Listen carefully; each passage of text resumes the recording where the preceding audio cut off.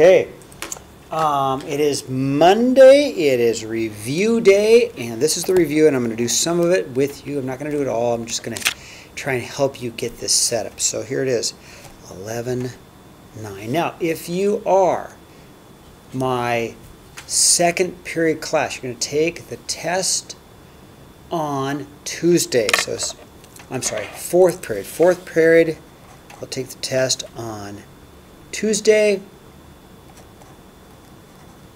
And if you're my first period class, you're going to take the test on Thursday. Okay? Let's just get ready for it. Fourth takes a Tuesday, first takes it, and they are different tests. Okay, so let's take a look at it. Number one.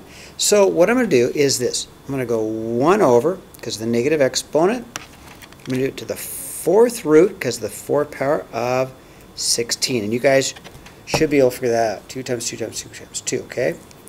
Number 2, I'm going to multiply and get the cube root of 64, and I think that is a perfect cube root.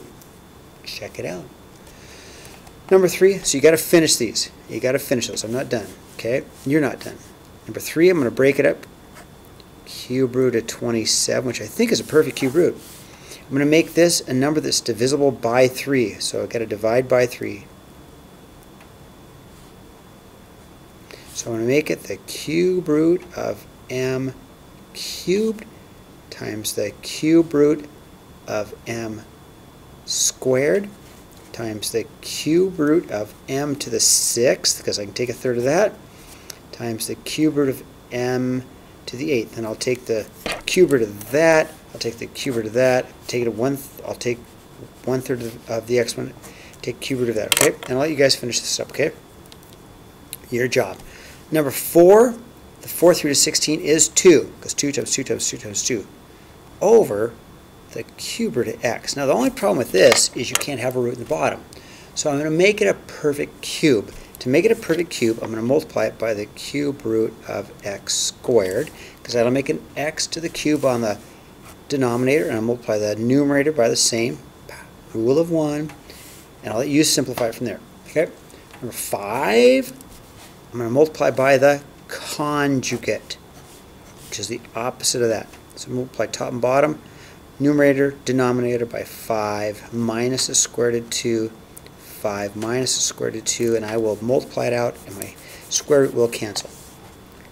Number 6, I cannot add them unless they're the same, but I believe 48 is 16 times 3.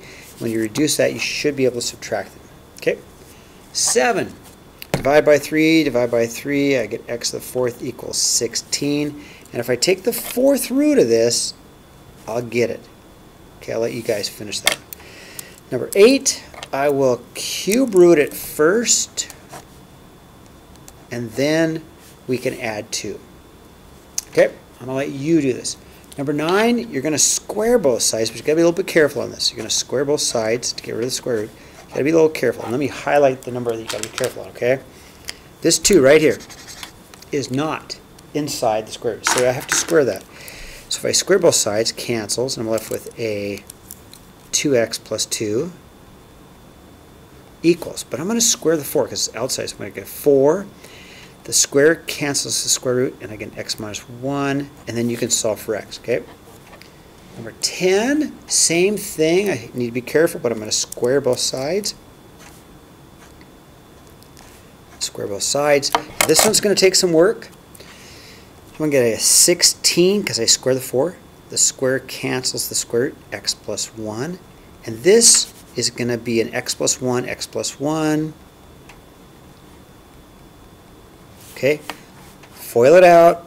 Okay, FOIL it out, multiply it out. You will eventually factor, okay? All right, 11. If I'm going to add f plus g, okay? So if I add these, I'm just going to add them, and I'm going to get a positive 1, x to the 2/3. Okay?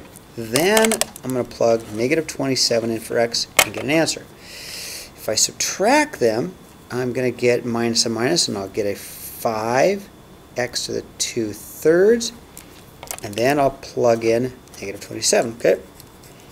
Number 8, when I multiply them, I have to add exponents. So let's multiply up above. I'll have to multiply up here. Okay?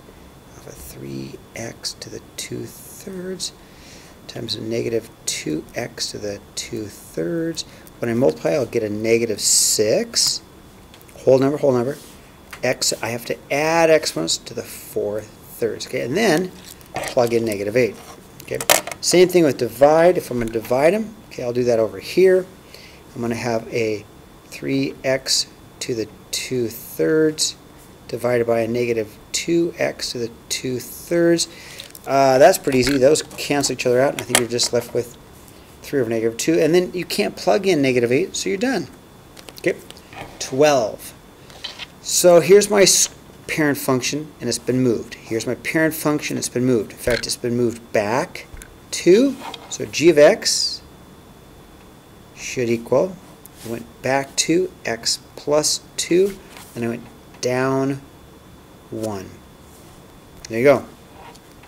13, if I want the inverse, I switch the variables, okay? So let's go d equals 240 s s to the 1/2 power, okay? And then if you have to solve for s, I'm going to square both sides,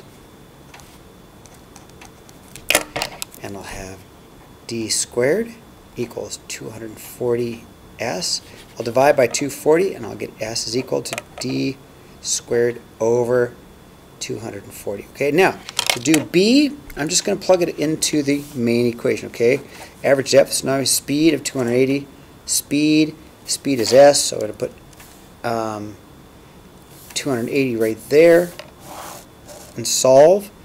And then the average depth, and then finally the depth. If the depth is 200, put the 200 there and solve. That's all you got to do. Okay, so here's the review. I want you to do it and send it to me via Canvas, and that's all I have. And then we'll take the test either on Tuesday for 4th period, or you'll take the test Thursday for 4th period. Okay, I'm sorry, for 1st period. 1st period is going to take it Thursday. My bad.